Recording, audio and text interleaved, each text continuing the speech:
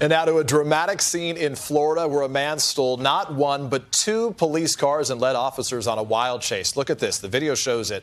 Police pursuing the man who jumped into a patrol car and took off while officers were investigating a disturbance.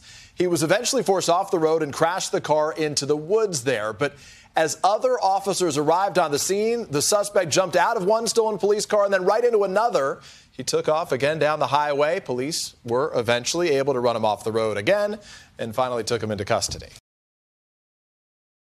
Hey, thanks for watching our YouTube channel. Find your favorite recipes, celebrity interviews, uplifting stories, shop our favorite deals, and so much more with the Today app. Download it now.